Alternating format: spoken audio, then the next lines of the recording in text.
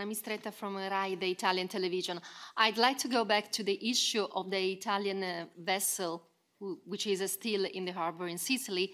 Germany has made an offer, so I'd like to ask you whether there are any numbers about how many refugees Germany can take, and if you have any other indications by other member states. Thank you.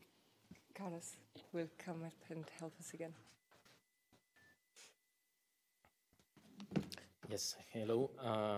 As we said yesterday, we confirmed yesterday the request by the Italian authorities that came to us on Friday, and we started having contacts with all member states interested in participating in this solidarity effort.